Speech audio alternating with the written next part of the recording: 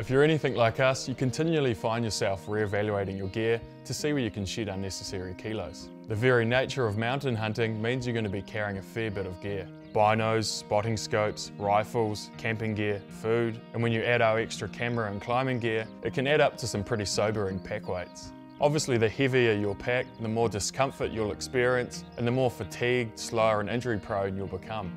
Technically speaking, the steeper the country, the more the weight of your pack increases your heart rate. You ideally want to keep your heart rate within the aerobic system so you can keep going at the same pace for longer, rather than your heart rate entering the lactic threshold, requiring you to stop often to suck in some big ones, which I'm sure most hunters are all too familiar with when pushing up steep climbs with heavy packs to close in on an animal. The recommended rule of thumb to ensure good longevity on the hill is to try carry 20% or less of your body weight. For a 100 kilo washed up footy player like myself, that's 20 kilos, which is typically unachievable on most of the trips we undertake. And when you add the weight of game meat harvested along the way, well, let's just not go there. But again, I'll say, minimising weight throughout your entire hunting setup wherever possible is a great idea.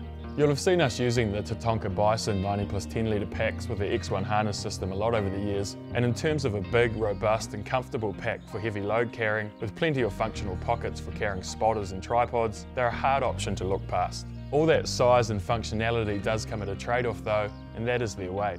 The bare weight of these packs before any of your gear has been added is 3.2 kilos. Depending on your intended trips and use, this might not be of too much concern, but for hunters doing big multi-day trips, you may wish to consider a lighter option. Within the Tatonka range, the two other packs we find ourselves switching to for all-out lightweight trips are the Yukon 70+10, which uses the lighter V2 harness system, but still boasts good comfort and pocket options, tipping the scales at 2.6 kilos, and the Yukon Light 60+10, which you've seen us using on this trip. By utilising the ultra-light yet highly tear-resistant TDIA rip material and limiting the pocket options, this pack weighs only a mere 2 kilos, and we've been suitably impressed by how it stood up to New Zealand's rugged mountain environment.